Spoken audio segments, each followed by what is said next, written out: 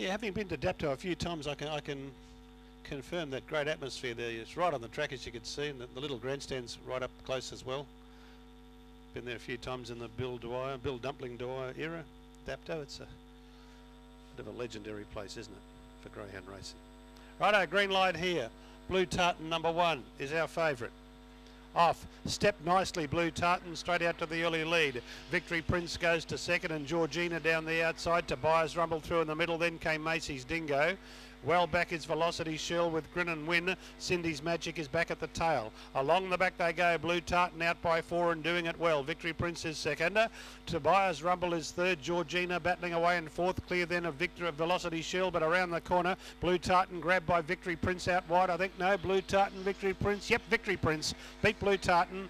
Third, Velocity Shell probably in front of Tobias Rumble and Cindy's Magic close up.